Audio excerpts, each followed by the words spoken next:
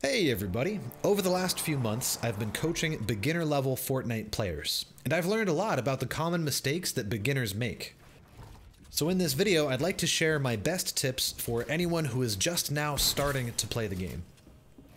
You should just give up.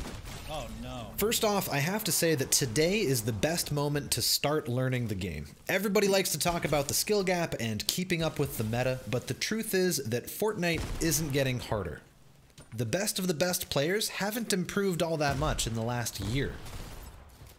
If you started playing Fortnite 3 years ago, it was hard to keep up. Back then, we were learning new things all the time. Each day you would hear about the new Tfue Classic, Mongrel Classic, side jumps, triple edits, piece control, and it was a lot to keep up with.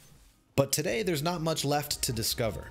That means that as someone starting today, you have all the tools you need to catch up to the experienced players and start enjoying the game at a more competitive and rewarding level. GG. The hardest part of learning Fortnite is knowing where to start. 90s and side jumps are fun, but they don't win fights. Almost all fights are finished inside a box. So your best first step is to learn to get comfortable there. A good box consists of 4 walls, 2 floors, 2 cones. All it takes is 80 materials. But most beginners end up burning through a lot more. If you try to box up after being shot, you might notice that sometimes your walls don't place close enough around you. From the edge of this tile space, notice how I have to aim straight down to place a wall at my feet. When you play Fortnite, you're always running up and down hills or swimming in rivers, so you have no idea where your walls will place around you. The only way to guarantee efficiency is to aim straight down and spin every time you have to box up. And you do have to aim straight down, 90 degrees towards the floor. If you aim even 5 degrees up from the floor, you might misplace a wall and get shot because of it. So practice. Once you can consistently build a box with just 8 builds, you're ready to learn how to fight from inside your box. Before you get started with different edits, you should set up an instant reset or scroll wheel reset for edits. On mouse and keyboard, all you need to do is choose a secondary binding for the controls building edit and reset building edit. I use mouse wheel down, so to reset an edit, I scroll 1 notch to start the edit and a 2nd notch to reset the edit selection and confirm. If you play on controller, you can use emulation software like Anti-Micro to remap one of your controller button inputs to a keyboard output and achieve that same instant reset effect. Now back to the box. From inside, you have a bunch of options to edit and shoot opponents. Most of these options rely on the very strong right-hand peek rule, which exists because of Fortnite's third-person camera perspective. If you position yourself well enough peeking from the right side of cover, you can shoot a player without them seeing you at all. This right-hand peek rule allows you to win fights without ever taking damage. So in creative mode, practice shooting target dummies from different right-hand peeks inside your box. Edit a middle or right window, strafe, shoot, then duck behind cover or reset the edit. While practicing peeks from inside a box, you should learn the 2 unique edit mechanics, blueprint edits and edit selection resets.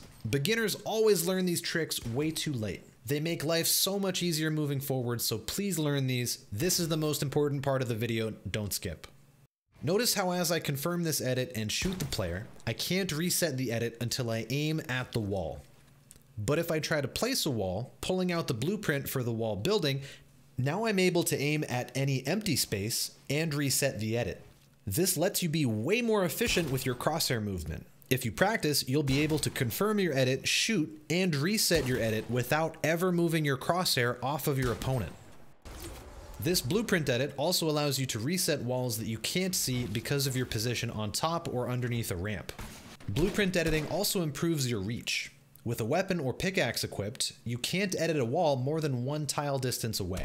With blueprint edits, you can safely edit a wall while hiding behind another wall.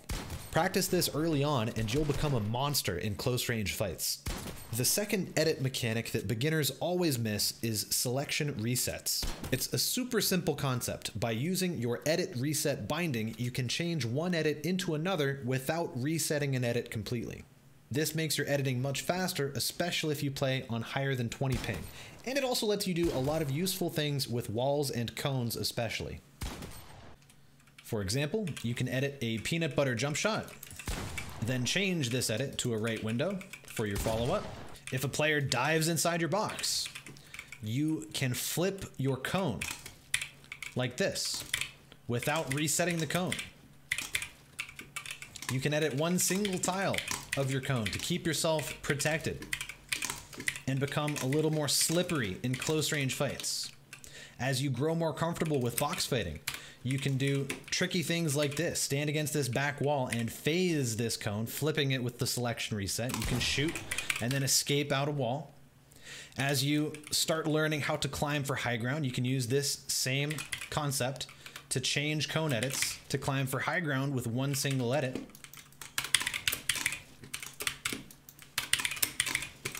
And finally, as you learn basic piece control drills, you can be more successful in situations where you ramp over a player or trap them in your builds if you can change one edit into another without resetting. Once you feel comfortable editing and peeking from inside a box, you need to practice against real players. The best way to do that is by choosing the creative play option to join a lobby full of players. Many of them will be complete noobs who don't build at all. That's what you want, real players who will let you get good practice playing from inside a box, working on your right-hand peaks, your blueprint edits, and your edit selection resets. The last step for you beginners is to subscribe to the channel and turn on post notifications, because next week I'm going to show you what to practice next. We're going to learn the basics of climbing, tunneling, and piece control.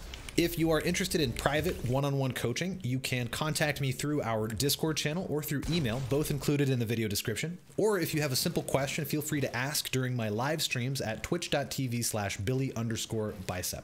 Thank you all so much for using code billy-bicep in the item shop. It really means a lot. And have fun practicing this stuff. Listen to some good music, and make sure you practice hard so you can get ready for the new drills in the next video.